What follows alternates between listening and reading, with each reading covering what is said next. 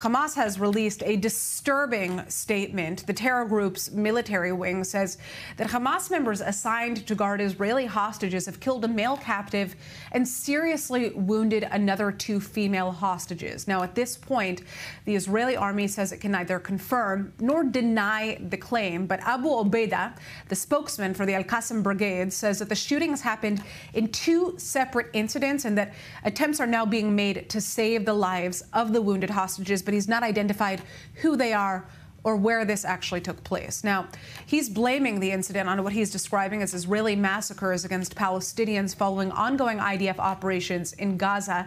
And this marks the first time that Hamas has said that its guards killed hostages. The terror group usually attributes previous killings of hostages to Israeli strikes.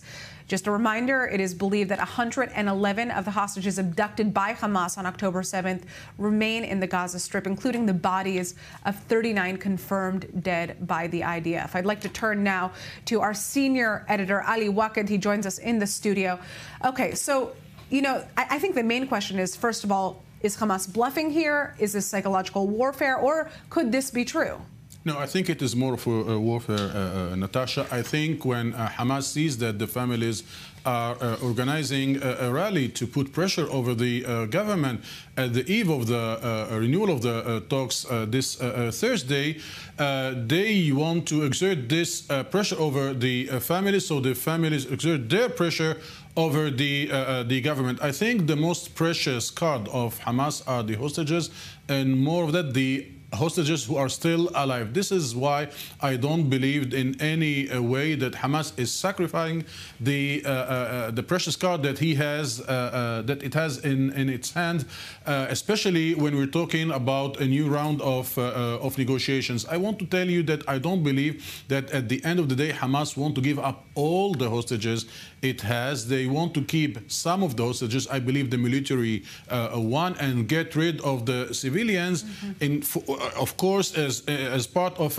a deal in which they receive some months of ceasefire, which we know that the Prime Minister is against for the moment. But I think, Natasha, that if it's happened, first it's against the Sharia laws. The Sharia laws asked a Muslim to give all the treatment needed to a hostage, to a prisoner. This is why I don't believe that they did this. And as you mentioned, in the past they say that due to strikes that the IDF carried at this or that zone in the Gaza Strip, some hostages were killed, and unfortunately it really happened. Now, I just kind of want to talk about Hamas's policy as a whole and how it might be changing as a result of the fact that Sinwar has been named now the political chief. We're hearing that he is more in communication now with the organization of Hamas than he has been in the past. He's able to actually make more calls than what we've seen. So could you perhaps say that we're going to see a kind of change in the way that negotiations are carried out on Thursday if they actually do take place in regards to a ceasefire deal? Hamas showed some flexibility when they did not put as a condition the end of the war. At the very beginning, they said, without this clause, that at end of war, we're not coming to the negotiations. There will not be any deal. Then they said, we're ready for 6 weeks of ceasefire, hoping that the international community, especially the United States, will leverage this weeks into a longer period in which they will discuss the day after. Now, this is tricky because Hamas is against the day after, as exactly like the Prime Minister is against the day after, because the day after should see no Hamas at the Gaza Strip. This is why I think they will keep this card of the hostage until like the maximum they can. So at any point of time, the international community, especially Israel, especially the families, will try to negotiate with Hamas directly or indirectly to release the last hostage that they have. And Hamas, of course, will demand political demands, not only Palestinian prisoners. Hamas is fighting for its survival, for its political survival, Natasha, and this is why they will not give up the most important card they have in their hands.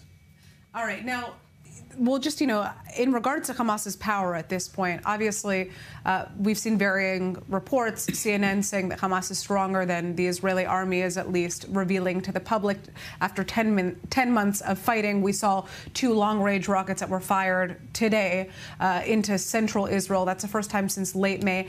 I mean, the reality on the ground right now, what is the truth here? How strong is Hamas? The reality on the ground is Hamas is very much weaker than it was in October 7th. This is clear. The organization lost many of its elements financially, fighters, money, support of the population.